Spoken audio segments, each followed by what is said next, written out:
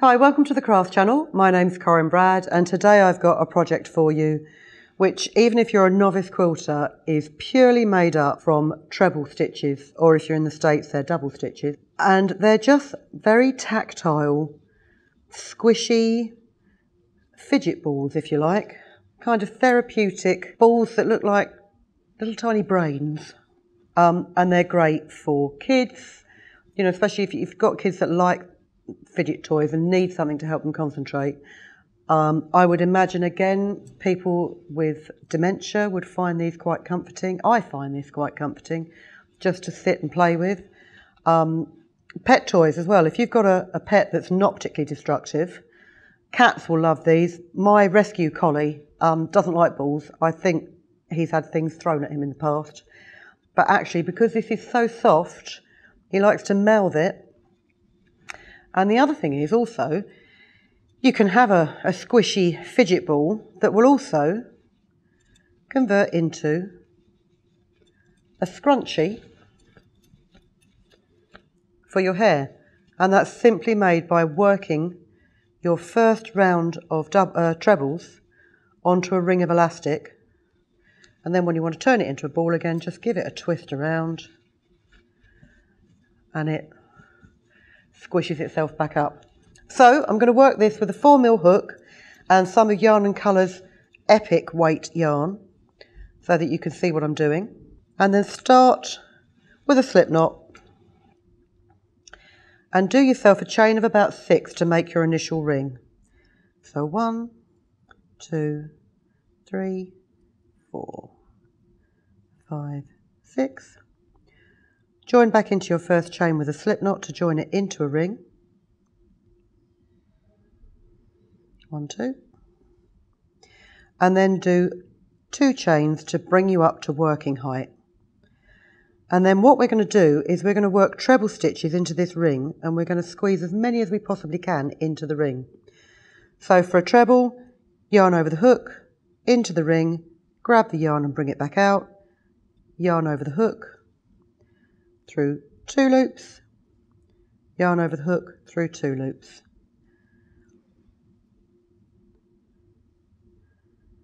Again, yarn over the hook, into the ring, grab the yarn and bring it out, yarn over the hook, through 2 loops and through 2 loops. So just keep working your treble crochet into that ring, and that's why I've done a ring of 6 rather than the normal ring of 4, because I want to get a lot of stitches in here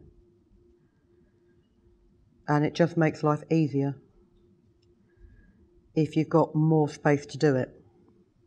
So I'm going to continue doing this, and if you come back to me in a minute, I'm going to show you how I've squished up those stitches and filled the ring. I'm just going to pull them round. Oh, I can get another couple in there, I reckon. Like so few projects, this is one of those projects that more is better. That should be enough, and I'm just going to join this back to the first 2 chains that I did with a slip stitch.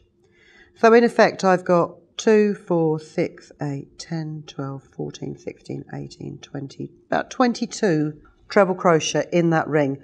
Now that's way too many for any project that you're doing in the round. That's going to be way too many for most of you, because it is already starting to ripple a little bit, but that's what we want, because what we're going to do now is do another 2 chains to bring it up to working height, and then where we slip stitched into that first chain, I'm going to work 3 treble stitches into that same stitch.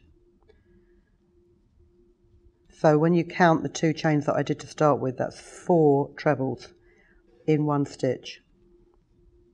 And then we work 4 trebles into every stitch we've got there. So if I've got 22 stitches in this ring already and I'm working 4 trebles in each stitch, I'm going to end up with 88 stitches around the outside of my ring. And it will really start to ripple. I'm just coming to the last couple of stitches of my first round, and I'm working 4 trebles into each stitch, and you can see how beautifully the edge of my circle is rippling. So if you're making a doily, this really isn't what you want, but if you're making one of these tactile balls, this is exactly what you want.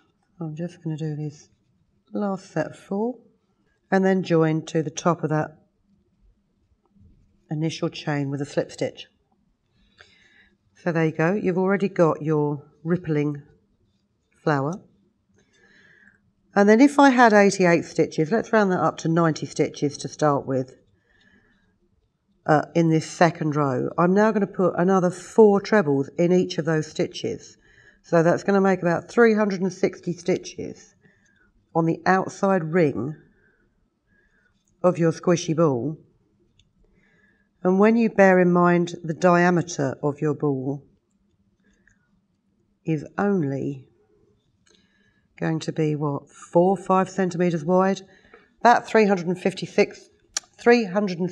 stitches is far too many, which is what puts all the ripples in the balls that you have here. Now, obviously, I'm not going to sit here and crochet 360 trebles for you to watch, because if you've got any sense, you'll actually be getting your hook and your yarn out to making one of these yourself rather than just watching me, because essentially it is just a repeating pattern. The whole time you're just working 4 trebles into every stitch of the previous round, and it buckles and puckers and ripples so well. Let me just show you here on here. You can see where, hopefully you can see where the centre of the ball was, and then it's just rippled out from there. In all honesty, it's one of those things, like people talk about mindfulness while you're crafting. This is really mindlessness, because it's the kind of project that you can do while you're, I don't know, watching your latest box set on Netflix, and you sort of need to concentrate on the plot, but you also need to concentrate on your stitching. But you can put the crochet stitching to the back of your mind, because you're only ever counting to 4 at any one time. And not only is it therapeutic for the recipient as a fidget ball or a stress ball or a toy for the dog, it's also quite therapeutic to you as a crocheter, because you can just relax and work into it. And there's, as I say, once you start making these, you think, well, actually, I could do this with it and I can do that with it. So a scrunchie is a great idea. I mean, to be honest, if you're a garment maker, you could add that kind of puff cuff to a cardigan that you're making in exactly the same way. You could put them together and have a scarf.